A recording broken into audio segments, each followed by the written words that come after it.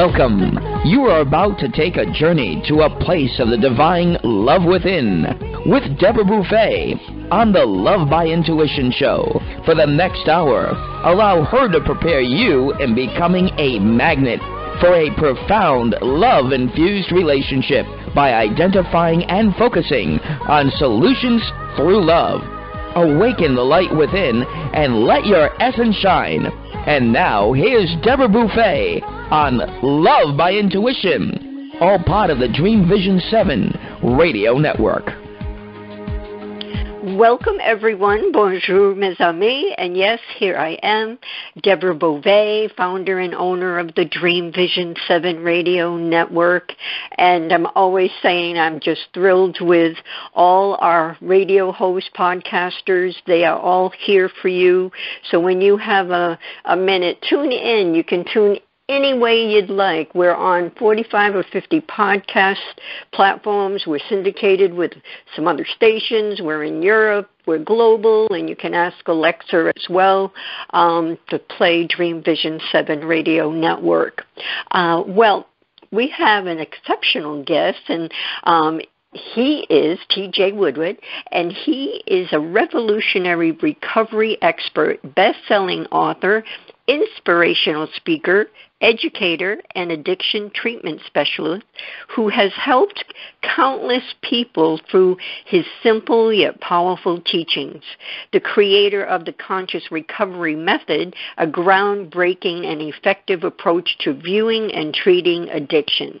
TJ is also the author of 3 best-selling books and their respective workbooks, Conscious Recovery, Conscious Being, and Conscious Creation. We are live, so anyone that would like to call in, Bob is in the house. The number here is 833-220-1200, 833-220-1200. And without further ado, welcome to the show, TJ. Oh, thank you so much, Deborah. I'm delighted to be here and looking forward to our conversation. Yes, thank you, and I'm honored to have you. We were speaking earlier that you've been on Roberta Grimes' Seek Reality show that we stream and air, and quite a few times, so people can go there and listen to some of those episodes. And I'm just like, well, it's time to have you on the Love by Intuition show. So thank you for coming on. So let's get right into it. I'd like for you to share a bit about your own journey, and it's extensive as far as the journey at the beginning and all the work that you're doing to help heal the human race. But how did this all get started? Well, thank you. I know before we went on air, we were talking about the past and really like how dark it had gotten for me at many times in my life. And the simple answer to that is I found a way out. I found a way to return to my own essential nature. I am one of those people who can remember very, very distinctly at a very young age being extremely happy, open, filled with joy, awe, and wonder, and just felt like the luckiest kid alive. And that experience changed for me dramatically in somewhere around like 6 or 7 years old, and I built a wall around my heart. I closed down. I made these huge decisions about myself. And so one key of my work now is helping people identify what were those moments when we separated from our true nature, when we decided something about ourselves that I call core false beliefs, like I'm not lovable, I'm not good enough. And really, the spiritual journey, the awakening process is really about unlearning all those decisions we made with very limited information. Yes, and so when you were 6, you made a conscious choice to close yourself off. The first thing one would ask is, was your childhood a tumultuous childhood? Was it a happy one? What brought you to decide that at 6? Well, I don't know how conscious it was. I do have a conscious memory of it. I mean, I can remember like it was yesterday that it felt like someone or something was actually covering my heart for me. So I don't know if it was conscious or unconscious. But I had a very mixed childhood. I'll say it that way. There was, a lot of love in my home. There was also a lot of pain in my home, and the combination of watching the news and seeing war and hearing people talk in a derogatory way about people of different races and genders. There was a lot happening in the world that caused me to close my heart. One big thing was, in my house, I quickly realized that what people were saying, what people were doing, and the energy I was experiencing were three different things. So I understand now, looking back, that was a moment, whether it was conscious or unconscious, to protect myself. And to some degree it worked, but, the unfortunate part is I also was, quote-unquote, protecting myself from the love and connection that all of us so deeply desire, especially as little people. Right. You make a good point, because many people decide, just like yourself, that they're unlovable, that they're this, they're that, and they close themselves off. I always say, I think there's probably 90% of us, of the human race, that feel unworthy. And it can stem from someone that said something, an environment like you're experiencing, and you're noticing. And that's another key point, that many of the kids are learning from the parents, the teachers. They're hearing that derogatory language. They're hearing, anything that is separating us as a group of people, whether it's gender related, whether it's, everyone looks different over there. That it's really separation. But do you think, TJ, that, that's why we're here? We came so that we could grow our souls and experience all these emotions and get back to who we really are. Well, I like to believe that, because that makes a lot more sense to me than just landing on planet Earth in this sea of craziness and trying to figure it out, right? Right, because when I look at a very young child, I see the perfection in them. I see their light. And as you said, so many of us, and I agree, I would say 90% of the world is believing they're unworthy too, and we pick up these messages and we absorb them, and then we decide that we're something other than who and what we are. So I remember being a little kid and thinking, it was a thought I had, that I chose to come here, and I was aware that I was coming to a planet that was dense and very difficult, and that I was here to transform some way. And that's a pretty profound thought for a little kid. And I didn't really know what to do with it, that it was really an awareness that I had at a very young age. Yeah, that is profound. Very good. And that's where the juice is anyway, when we're young like that. We're so innocent, and we're really, I think, one step on the other side and one step here. And then as time goes on, we lose that. So let's talk about, when you talk of addictions, you talk about it being a brilliant strategy. And you came to a place where the strategy didn't serve you any longer. Can you speak to that? Like, how did you feel? And the reason I'm asking is there are so many, and every family has people that are struggling. There are so many that never come to a point where they realize it doesn't serve them any longer. Well, I think that the reason I call addiction a brilliant strategy is it's so easy to look at what's wrong about it. And it's really easy to really marginalize people who we consider to be addicted. If we look at a broader definition of addiction, and the definition that I would use is repetitively looking for someone or something outside of myself to try to somehow assuage the pain that's happening within. And if we look at it that way, we can all of us say, well, I've definitely had at least some things that I would say I've been addicted to. The reason I call them a brilliant strategy, rather than either a coping mechanism or looking at addiction as the problem itself, is that, in my experience, people that have addiction have a great deal of shame, which is what we were talking about. I believe I'm unworthy. I believe I'm broken.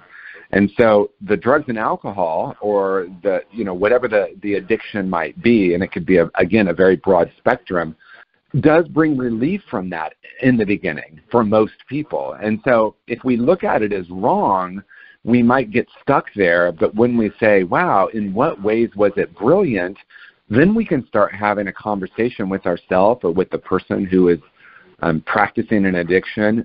Is it still brilliant? Is it still getting you what you truly desire? And I think the marginalizing people and the stigmatizing people doesn't really help, because a lot of times when we hear the word addiction, and many people have said, oh, you work in addiction, and they immediately go to the homeless situation or someone who's really down and out. And although that is one face of addiction, that is certainly not the full experience. Yeah. Yeah, and I've been guilty of that myself, as far as, not really looking at it from that perspective, just maybe frustrated that the person isn't helping themselves. And you can see some people are so creative and so gifted, and their addictions may go on for 40, 45 years or more. And if the person is in the family, it's just frustrating. But I learned a lot of things by reading your book, so I thank you for that.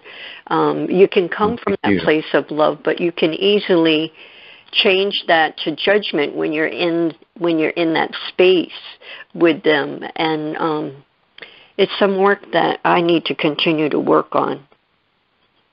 Yeah, because it is painful watching someone not seemingly not be able to help themselves or get out of something that seems so destructive. And if it's someone we love, then we have fear too. What if this person dies? What if they don't get through this? I want to see them happy. And that can easily cross the line of judgment. And so I think the key is to honor what I'm feeling. If I'm talking about a loved one, it's okay to feel sad. It's okay to feel concerned for them. What we want to look at is the judgment actually helping, or what would love do there, right? How can love be a part of this equation? And sometimes the people we're closest to are the ones that are the most difficult to help. Sometimes we have to let someone else do that for us, because especially with families, it's so easy to go into old roles and judgment. Right. Well said. And a good point.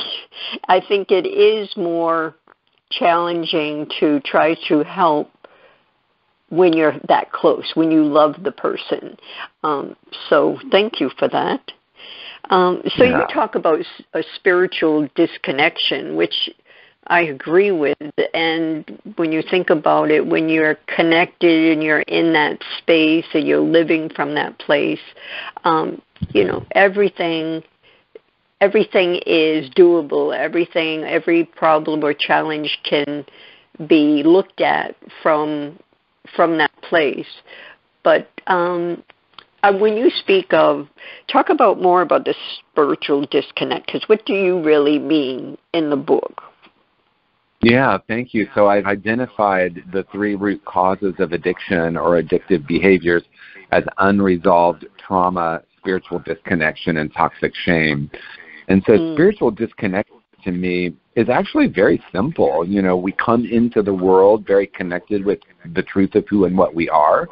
And then we, as we've already said, we start to become programmed by people consciously or unconsciously to believe that we're damaged or broken. So we separate from our essential beingness, if you will. And for some people that might sound a little esoteric. So we can think of spiritual connection as being connected to our true self, our authentic self. And then when we start picking up lies about ourselves, we do disconnect from that. And we start to believe that we are our past or our issues. We start to believe that we are our thoughts, but the truth of who we are is beyond all of that. So for me, part of the recovery process is returning to that essential place of wholeness, and recognizing there's a place within each of us that is unharmed and unharmable. And that, as a starting point, I have seen have profound results because, as we've already said, people feel so broken, and it makes it, in many ways, difficult if they believe they're broken. It's kind of like, why bother, right? What's the point? Right. So when we reconnect with our spiritual nature, we start to, look at things like passion, purpose, connection, love. Those are essentially spiritual experiences. Right. And it may necessarily not mean going to church, because spirituality can be within ourselves in our own living room. Absolutely. Yes. I like to mention that because sometimes people think that you may not be spiritually connected in the depth that they are because they're going to church and you are not. But that's a whole education thing. And I think it goes back to judging that everyone should have the right to do whatever they choose.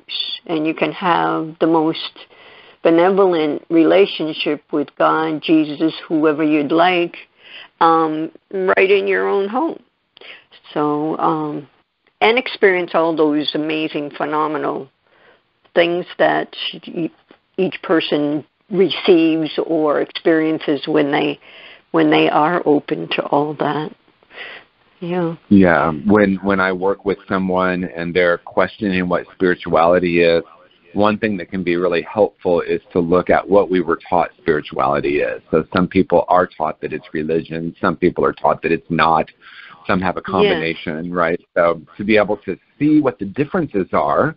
And, of course, for some people, they want both, right? Their religion becomes important to them again, or maybe it remains important. But for other people, that's not their path. Their path might be a path of being more connected with themselves, building authentic community. Maybe they commune with nature, right? So there's a lot of different ways we can be or experience spirituality. Right. And there's a lot of commonalities, too, in the just different verbiage, but it's all the source, whatever you want to call it, but it's the source. And it's fascinating I find it fascinating to hear other people talk about different things, and they might be using different terms, but it's all the same, as long as it's coming from a place of love and not you need to do this or you need to do that. At least that's from my perspective. Exactly. A lot of times, most spiritual teachers or even religious figures, they ultimately are saying this is about love, right? That's the thread that connects it all. The rest becomes thought, becomes theology, it becomes concepts, and those can serve us, but they can also separate us. So we want to look at, what do I truly desire? Do I truly desire love and connection with myself and others? And what role would spirituality have? And that might or might not include religion. And does religion help me feel more connected or disconnected? In some cases, a little bit of both. So we get to walk through that for ourselves. And, I think the thing for me is to honor all paths and remind myself that my path has changed over time. So there's not only one path to spirit or source. Right.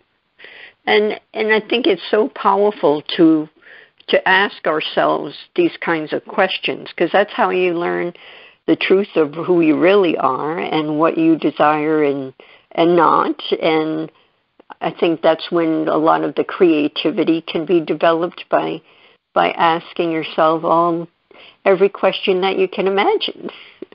Absolutely. I'm a question girl. So let's get into toxic shame, because I think that a lot of people will talk about forgiveness, but they may not really get into the toxic shame. And I believe that, again, just like the 90% not feeling worthy, that we can have toxic shame in all different types of experiences, and we may not give it justice to really look at it and what we're feeling about it. So please speak to that, TJ. Yeah, the reason I use the word toxic or add the word toxic to the shame is that shame really does become toxic in our system. So when we believe we're fundamentally flawed or broken, and of course, Most of us by now have heard the difference between guilt and shame. Guilt is, I think I've done something wrong. Shame is, I believe I am wrong, or there's something fundamentally wrong with me. And we work with those in two very, very different ways. So, forgiveness would help with guilt. Asking for forgiveness, making amends would help with guilt. But shame is something altogether different. When we feel deeply flawed, and we believe that who we are is fundamentally broken, we tend to act broken in the world, and then we feel more shame. So that becomes a downward spiral, if you will. I feel broken, I act broken, and say, see, I am broken, or the world is broken. And the way we interrupt that is by first becoming aware of it, and aware that it's not the truth of who we are, that shame is a lie that we've picked up about ourselves, and that we can then start to look at when did we first start to believe these things. I'm not lovable. I'm not worthy. I'm not good enough. I'll never amount to anything. This is the inner dialogue, but it's even more than just inner dialogue. It's also an energy that we're carrying around, and that becomes what creates what we call reality, because we're walking around vibrating with I'm not worthy, and we unconsciously or sometimes consciously choose situations to confirm that core false belief. Right. And we probably already, all of us have seen that we actually can feed that feeling. We're looking for something to feed it, just as you say. Yeah. Well, we need to take our first break. So everyone stay with us. Don't go away. If you want to get in touch with TJ, it's TJ Woodward. It's WOODWARD.com. And you can get his books on his site and anywhere you purchase books. And we actually have TJ's book, Conscious Recovery, as our book of the month. So you may be able to win one. But I'm always about reading and purchasing books as gifts so people can hold a book and really enjoy and learn. So we'll be back in a moment. Experience a different yet profound healing with Reconnective Healing. Includes yet expands beyond any and all known forms of energy healing. The Reconnective Healing spectrum is comprised of the full healing and evolutionary continuum of energy, light, and information. It allows for healings that are not just physical, not just mental, not just emotional, yet go beyond that to bring healing that includes the evolution of your very being and essence. Deborah Beauvais, trained and certified by world-renowned Dr. Eric Pearl, offers appointment hours at Seekonk Family Chiropractic in Seekonk, Massachusetts. For questions or to set up both distance or local sessions, call Deborah at 508-431-1959. Again, 508-431-1959. Or go to lovebyintuition.com. That's lovebyintuition.com. Calling all authors. Have you been considering an audiobook? Well, look no further. Come take advantage of Dream Vision 7 Radio Network's unique in-house audiobook production, which includes benefits and bonuses from our radio station. Let our knowledgeable staff guide you to create the audiobook you've always dreamed of without breaking the bank. Check out our full one-stop service from A to Z, including the ACX process. Schedule a free consultation by calling 508-226-1723. That's 508-226-1723. Or go to DreamVision7Radio.com. After narrowly surviving the attack on Sandy Hook Elementary, first grade teacher Caitlin Roy DeBellis was left searching for answers that would never come. Eventually, she chose to focus on questions that could be answered. How do I make sure this tragedy doesn't define us? How do we get our control back? Those two questions led her to found the 501c3 nonprofit organization Classes for Classes. When gifts poured into their classroom, she decided they would help someone else by paying it forward and being kind. This developed into a social network which allows K-8 classrooms to connect so that every student in the United States can learn these crucial lessons. Classes for Classes' mission is to build students' social-emotional intelligence by connecting them to care. All C4C projects are crowd-funded. Any teacher in the U.S. can visit classesforclasses.org. That's classes, the number 4, classes.org. Sign up today. Delight your kids with an enchanting journey by reading the Paper Doll Kids children's book by Deborah Beauvais and Janine Sullivan. There's even a catchy tune, Kids for Love Song, produced by Bob Sherwood and sung by kids just like yours. The story weaves around 7 paper dolls flying around the world doing good deeds as they bring important attention to our endangered animal friends. There's even a magical ring with a universal message. Kids become interested in service projects, action through compassion, and planting seeds that nurture positive change. The Paper Doll Kids and Kids for Love Song are a production of the Kids for Love Project. Get the book now on Amazon Kindle and the song on CD Baby or iTunes. This is Dream Vision 7 Radio Network, uniting mankind with universal love. Our shows are created from the heart, bringing each listener to a place of divine enlightenment. Breathe, relax, and enjoy. Let life flow. And we are back, and you can still call in. Bob is here waiting and can connect you with the number 833-220-1200, 833-220-1200. You can ask TJ a question or share a thought. So we welcome you. Okay, so TJ, one of the things that I really liked that you delved into was non-resistance. So share what it means to practice, or actually what is non-resistance for the listeners, and how can we practice? Well, I think a lot of times when people hear non-resistance, they just say, oh, we're just going to let anything happen to us and we don't have any agency. And that's not really what non-resistance is to me. Non-resistance, I use the analogy of a river. We imagine there's let's say it's a gentle river and you're in a boat and it's gently guiding you. This isn't about putting a motor in and trying to control or direct our lives. This is about letting the current take us, but we do get to steer, right? And that means we can be in the flow of life. Using this as an analogy, we're using the flow of life, but we're steering, and we steer by intention. We steer by a meditation practice, by connecting with our true nature. Another way to talk about it is, when we resist, what we resist persists. And I think we all know that now. We look at whole movements that are dedicated to fighting, and it just seems to create more of what it's trying to expel, if you will. So for some people, the idea of non-resistance can be really foreign.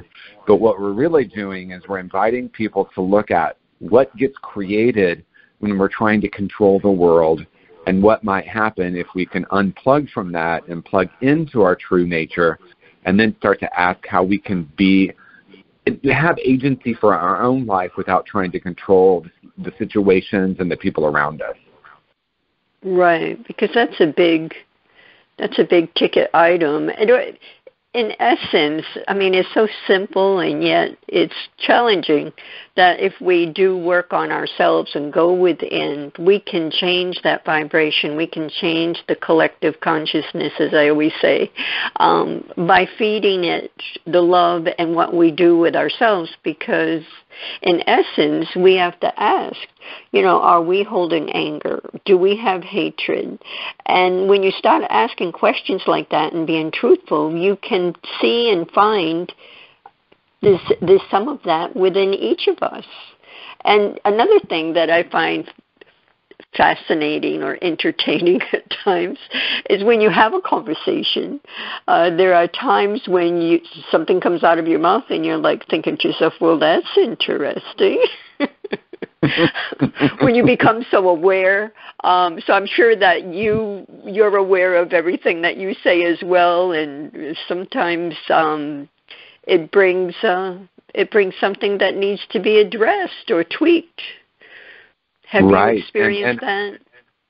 Yeah, and I love that the way you're talking about it, because it really is very rich. One thing that I've dedicated myself to doing is to moving beyond the idea of good and bad and right and wrong, and look at what gets in, right? Look at the energy I'm bringing. And so words have power, that they're really delivering some kind of energy, right? So if I am saying I'm fighting something, I'm against something. I mean, we look at certain political figures who everyone got so angry and outraged, and he soared to power, right? We've seen that throughout history because there's something fundamentally different in really being aware of what energy and what frequency I'm bringing to this situation. And not from a place, because it's easy to go into self-criticism. I certainly did for a long time. Well, I shouldn't think that. I shouldn't be fighting. So we want to look at, rather than that, we want to start looking at that again as a brilliant strategy. Maybe anger kept me feeling safe at one point, but now I'm realizing that the true change that happens, the way we actually do affect collective consciousness, is by doing our own healing and then bringing that to the world. That's very different than trying to get the world to change so we can be happy. Right, because it's overwhelming. And some people are living in that. They're fearful for what's going to happen next, and their life is going by. They're not enjoying the beauty of what's around them because they're so in fear of something happening to them. And you can understand it, but you can't live in that space. You can't live in that energy and thrive, put it that way, in your own life. So, right. If we can get back to judgment, what are some of the things that you taught yourself as far as ending judgment? Because it's a common thing with most everyone. You can be conscious of it, and then you can, like you're talking right or wrong, and then you can catch yourself, well, is this really a judgment or isn't it? And it can kind of drive you into a frenzy. How do you stop it? Is it through meditation? Is it through, how do you do it? And I know it's a process. Yeah, it's a process, and it can happen in an instant, right? I can become aware in an instant the energy that gets created when I have a judgment. And, sometimes, I guess I want to start by saying, judgment gets a bad rap, right? We have a negative connotation of the word. The truth is my mind is always judging. This is pleasant. This is unpleasant. This is good. This is bad. She's very nice. I don't like her. Like, the mind is constantly doing it. And at one point I thought the intention was to stop that, right? And that showed up in my meditation practice where I thought the intention was to quiet the mind. And I realized sometimes it just was brutal. And having a different relationship with that is fundamental to me. So rather than thinking I shouldn't have judgment or I shouldn't have thoughts while I'm meditating, I should be more loving, right? We hear these kind of thoughts. We can say something like, what gets created when I do this? You talked about something earlier in the show that is so important to me, and that is living in the question. Being aware of the question that we can ask that will open us up. So if I notice myself having some kind of judgment and I can feel the energy is very restrictive, because the truth is judgment restricts and curiosity expands, right? So do I want a more expansive life? So I ask questions like, where did I get that idea? How do I know this is true about what I'm perceiving? What else is possible here? What does it feel like when I have this judgment? And then even more importantly, what would it be like for me to be free of this? And just to live in some of these questions, start to realize that we do have the ability to shift the way we perceive life. I like that. How would I feel if? Yeah, that's powerful. Because that's really the key. The key is the frequency. It's what would it be like? What would I experience? What would I feel or think? Or what would it be like? What would the experience be like if you were to be free of this judgment? Right. And that can change in a second. You can change that moment and then look around, and the whole energy field is totally different. And you can feel it. It's tangible. So that's Absolutely. Really good.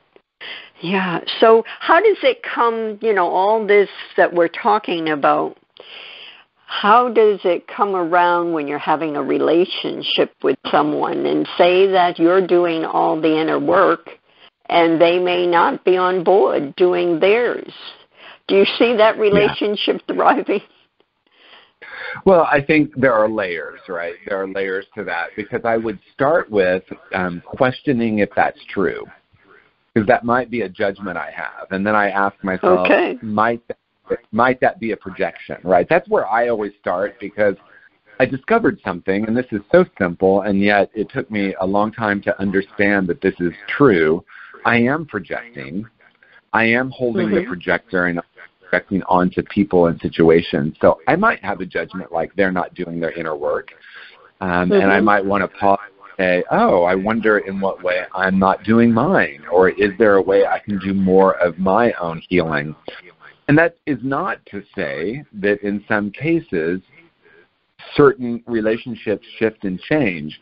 Sometimes we heal together, and sometimes we heal apart, right? Or we grow apart. And that is also part of what I talk about in conscious recovery, along with non-resistance, and that is the impermanence of maybe this relationship is supposed to change forms. And sometimes it's in the holding tightly to it that we miss the possibility, right? We sometimes hold on to an idea of how a relationship is supposed to look, and it might not be true. Right. Good point. So then it's almost stepping back and just letting it be, and coming from that place of love so that you can weave together in some fashion. Yeah. And sometimes what I've seen in my own journey, and a lot of people I know, and certainly clients I've worked with, as we grow and evolve, sometimes people leave our lives, and that's a wonderful sign that we're growing. It doesn't mean it's wonderful that a relationship ends, but it also doesn't mean it's not, right? Because I think sometimes we have these ideas of this relationship should last forever, this friendship should last forever, and sometimes we come together for a reason, or a season, or a lifetime. And being able to wear that more loosely, I think, will give us more freedom. And I think that's where the paradox comes in. And then I'm not holding on so tightly, and maybe through that we can actually have a deeper connection. Right. And that's what I like, is getting to a place where it's deeper together. That sounds so good to me. So we're coming up on a break. What I would like to ask you, and we can start for a couple of minutes and then come back with more, is how do you see the world today from your perspective? Well, that's a big question, isn't it? I know. I think I'm going to answer it first in kind of an esoteric way, and that is, I see the world today the way I see the world today, right? So the world is, there are so many different experiences happening on planet Earth, and at any moment I can focus on one and call it reality. And so we could say the world is brutal and hostile, and we can find evidence to support it. We can say the world is kind and loving, and we can find evidence to support that.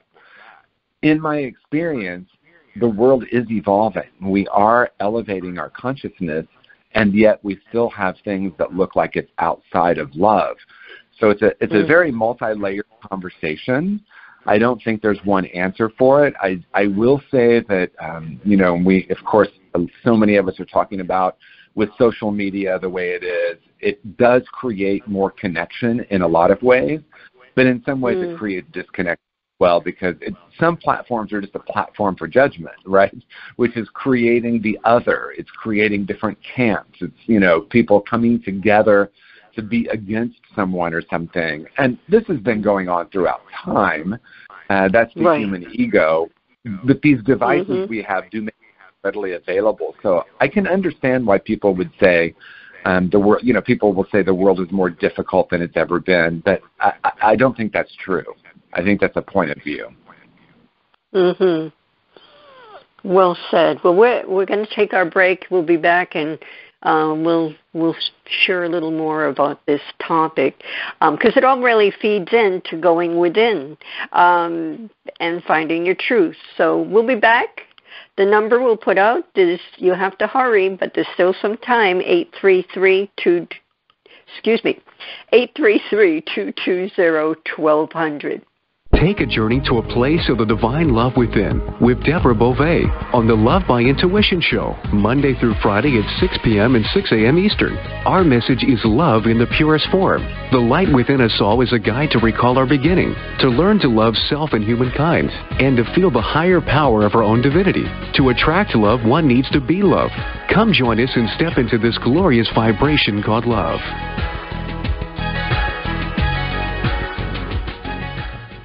Delight your kids with an enchanting journey by reading the Paper Doll Kids Children's Book by Deborah Beauvais and Janine Sullivan. There's even a catchy tune, Kids for Love Song, produced by Bob Sherwood and sung by kids just like yours. The story weaves around 7 paper dolls flying around the world doing good deeds as they bring important attention to our endangered animal friends. There's even a magical ring with a universal message. Kids become interested in service projects, action through compassion, and planting seeds that nurture positive change. The Paper Doll Kids and Kids for Love Song are a production of the Kids for Love Project. Get the book now on Amazon Kindle and the song on CD Baby or iTunes. Are miracles real? Can you move from mayhem to miracles? 30 prominent authors say yes as they share their high fives and down lows of challenges, abuse, addiction, and love. Experience hope, the magic elixir of miracles, through the personal stories of New York Times bestselling authors James Redfield, Dr. Bernie Siegel, Sister Jenna, Reverend Temple Hayes, and many more. If you like bestsellers, chaos to clarity, and crappy to happy, you'll love crying and laughing through mayhem to miracles. Sacred stories of transformational hope. Available now on Amazon and in bookstores worldwide. It's a child's job to play, to learn, and to have fun. It's an adult's job to keep them safe. Did you know that 1 in 4 girls and 1 in 6 boys will be sexually abused before the age of 18? Every day, families enter the Children's Advocacy Center because a child's courage to tell someone what happened to them. Keeping our children safe starts with a conversation. This is Michelle Aranger, Executive Director of the Children's Advocacy Center. Learn more on how to keep your child safe. Visit cacofbc.org. This message made possible by the Fall River Rotary Club. This is Dream Vision 7 Radio Network, uniting mankind with universal love. Our shows are created from the heart, bringing each listener to a place of divine enlightenment. Breathe, relax, and enjoy. Let life flow. And we are back. We're talking with TJ Woodward, and it's the latest book he has is Conscious Recovery, A Fresh Perspective on Addiction. I think it's so important for everyone listening to share the show, order the book. It's packed with solid information that you can implement in your everyday life, and then it's a gift of reading and learning to whoever you purchase it for. So get yourself a couple of copies of Conscious Recovery, A Fresh Perspective on Addiction. So did you want to elaborate at all or add on to what you were sharing before the break, TJ?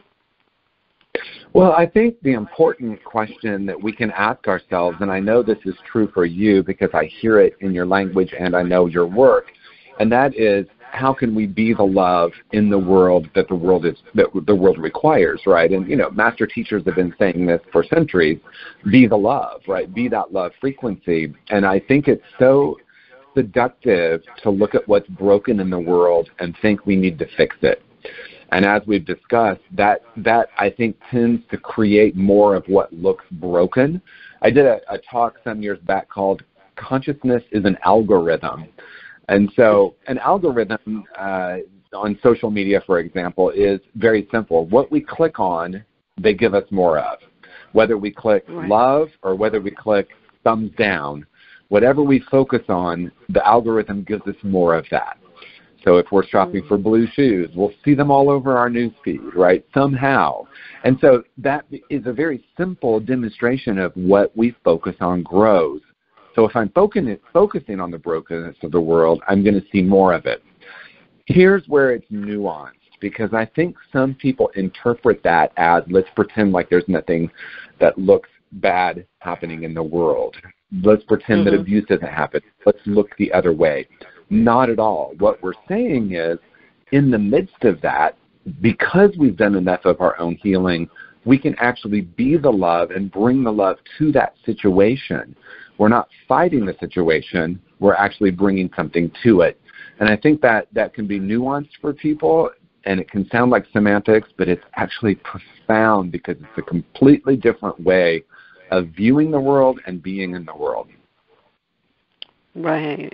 That's good. It's viewing or being, one or the other, or both at times, and then checking on yourself. Yes, and it's fascinating. I use that word a lot, because no matter what is created, there's always someone that there's always.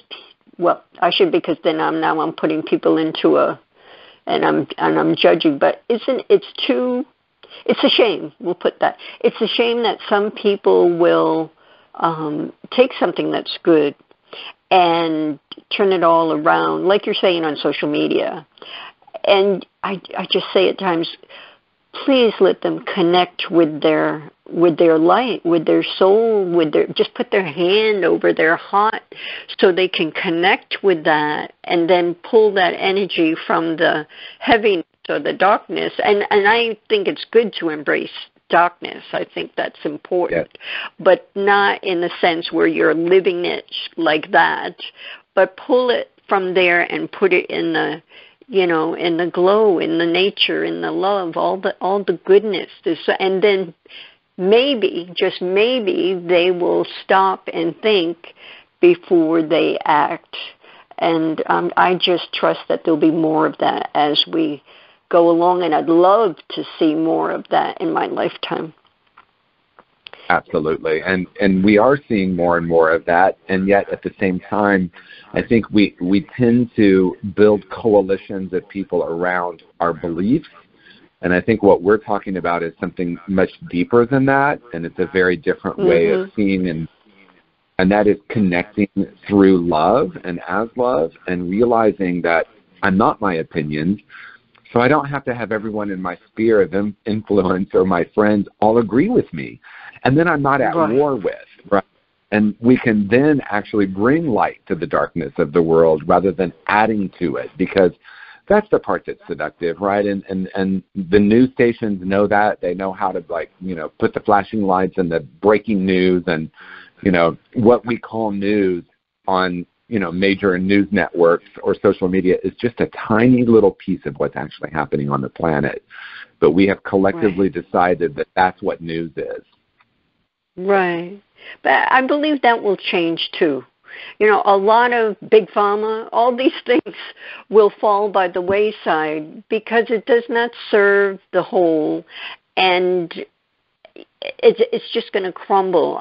We'll see how long that takes, but there's a lot of new adventures, a lot of new developments that are pulling people together for a good cause. And and we should say that for hundreds and thousands of years, there have been people that have made huge difference, on the earth before they have left.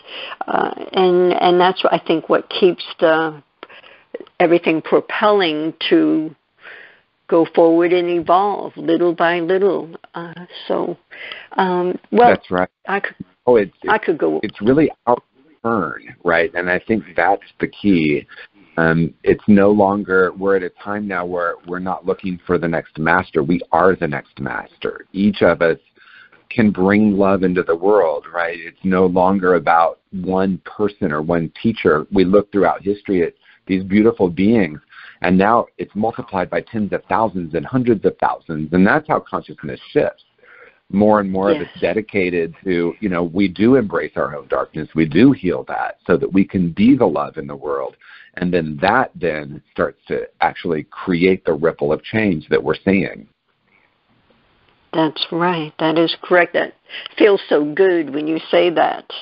So at the end of your book, you talk about awakened living, which is kind of on the realm of what we're speaking of. And I'm also going to say, is there anything that you want to share for the listeners that you haven't already? Is there a speaking engagement? Is whatever you would like to share, TJ?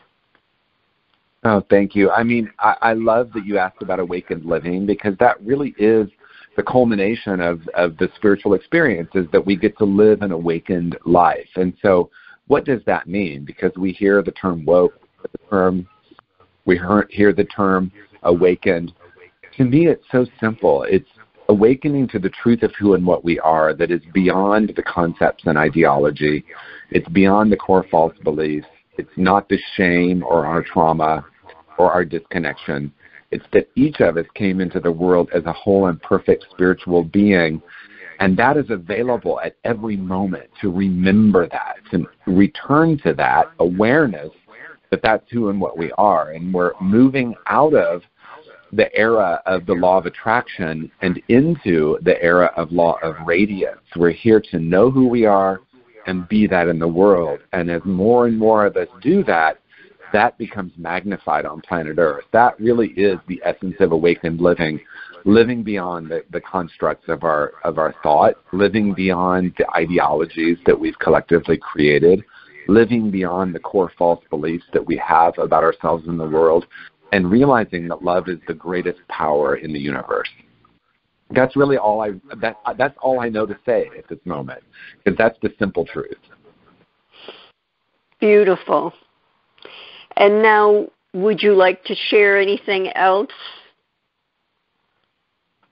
Well, I would invite people to go to my Instagram. It's TJ Woodward _. And there I post quotes. I post like the shows that I'm on, speaking events that are coming up. I just got confirmation I'm speaking at a conference in London in September.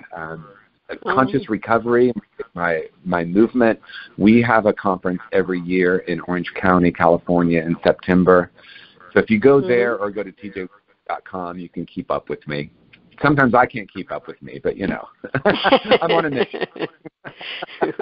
And what is I know you're on your mission, but what is your next step, or what has been bubbling up for you that is coming up for you, or you're maybe just on the edge of something new? I think the edge of something new in the people that I'm working with and talking with, it really is ushering in this new level of consciousness where we're moving beyond our tribal identity. And what I mean by that is like the different groups that we identify with, and that was a survival earlier in the evolution of humankind, and now we're moving into, I think the most exciting thing for me is we're moving, we often hear we're spiritual beings having a human experience, and I see us on the precipice of spiritual beings having a spiritual experience, and that we really are here to be that frequency. And that's what I'm up to in any different way that wherever the yes is for that. I love working with people who have an addiction, because that's a moment for many people where they surrender and they say, there's got to be a better way. So that's one of the groups. That's why I love working with that group. But to me, we're on this beautiful evolution and expansion that's happening right now. And there's always hope, correct? Always hope for those that may have been doing their addiction for decades. There's always that hope. Absolutely. Yes. So, all right. Well, I want to thank you. It's been such a joy to have you, and I'm sure we'll have you back another time. I would love that. Thank you, TJ. We've had a good conversation. Do you have another book coming out? No, Conscious Creation came out a year ago, and I have said to myself I'm complete now with that trilogy, so we'll see. There might be an autobiography at some point, but it's not any time in the near future, that's for sure, but we'll see. Okay. All right. So for those listening, share the show and buy the book, Conscious Recovery, A Fresh Perspective on Addiction. And you can go on our site, go on the Love by Intuition page, all of the social media links for TJ right there. And again, pass it on and listen to it again. So I thank you again, and have a beautiful, glorious continuation of all the work that you do, TJ, out there on the West Coast, that we can feel the vibration over here in the Boston area. Oh, thank you so much. I love that. Thank you. Yes. All right. And to everyone, until we meet again and we come together in love, au revoir.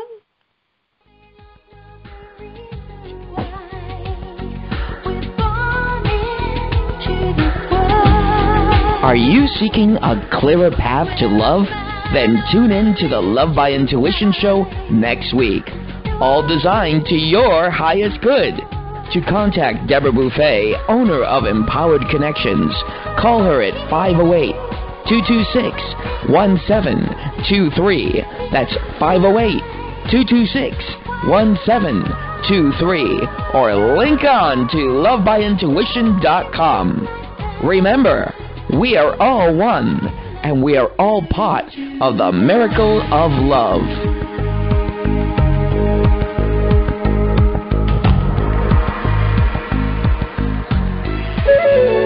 This is Dream Vision 7 Radio Network, uniting mankind with universal love.